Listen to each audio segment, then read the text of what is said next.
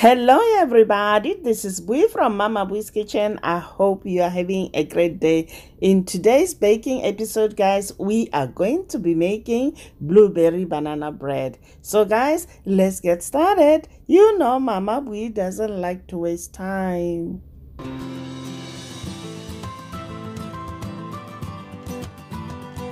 Let's start with the ingredients. You are going to need flour, oil, buttermilk, sugar, blueberries, vanilla extract, baking soda, salt, lemon zest, and ripe bananas.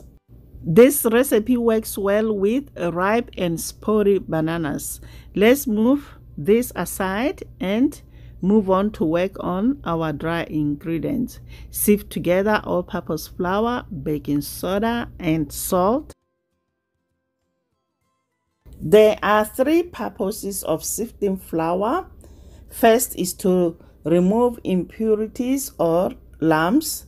Secondly, aeration and even mixing of ingredients. You know, if the flour stays for a long time, it starts to be lumpy. Next, transfer the sifted dry ingredients into a bowl, then set aside for later use. Now let's move on to work on the bananas. Place the bananas in a medium bowl, then using a fork, mash the bananas. I always leave small chunks of bananas, guys. That's how I like mine to be. Now let's move on to work on the wet ingredients. In a large bowl, combine oil and sugar. Mix well to combine. Next ingredient we are going to add is the lemon zest, guys. It's going to give this bread lemon citrusy flavor, which I love so much.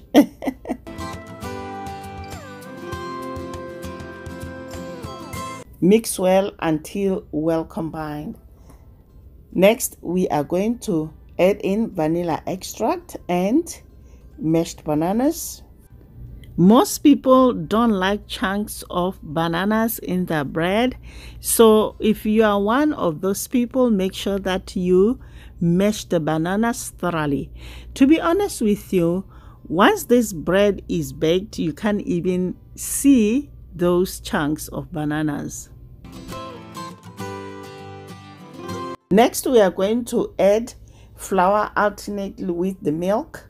We're going to start with the flour and ending with the flour. Add half of the flour, mix well until well incorporated. Next, we are going to add buttermilk and mix well. You cannot believe how moist this blueberry banana bread is, guys, and without any eggs.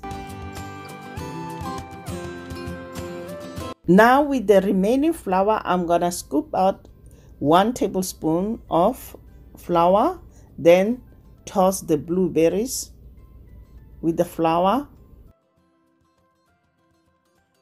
Now we are going to add the remaining flour and mix well. Do not over mix, guys.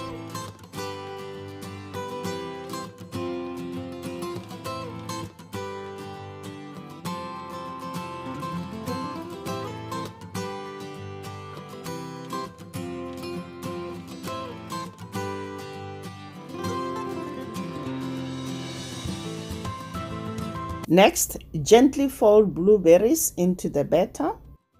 By tossing the blueberries in a little flour before you add them to the batter will keep them from sinking to the bottom of your loaf bread. So guys, keep that in mind. One thing I like about this recipe, guys, is so versatile. You can customize this loaf to add your own touch. Some great additions to this are orange zest, coconut, or white chocolate chips. Next, use a spatula to scrape the sides of the bowl and make sure that everything is well incorporated. We're gonna go ahead and grease the loaf pan with the non-stick baking spray. Next, we're gonna pour the batter into the greased pan. It's very crucial to grease the loaf pan before baking the bread. By doing so, it helps the bread not to stick to the pan.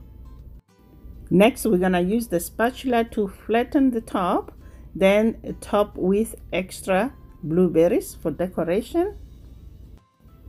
This recipe doesn't call for eggs, but this bread is so moist and delicious, guys. I hope you'll try this recipe, and if you do, let us know how it turned out for you in the comment section down below. Now it's time to bake our bread. We're gonna bake the bread at 350 degrees Fahrenheit for 1 hour, or until toothpick inserted in the middle of the bread comes out clean. The bread is out of the oven. I'm gonna allow it to sit in the pan for 10 minutes before I invert it onto a cooling rack to cool completely. I'm sorry for this part, guys. I forgot to do the toothpick test. You can do that to make sure your bread is done. Now the bread is cooled down completely. I'm gonna slice it to show you how it looks inside. I hope you enjoyed this video, guys. Consider subscribing, share it with your friends and your family. Don't forget to subscribe. Until next time, guys. Bye. Honey for my honey. Bye, my honey.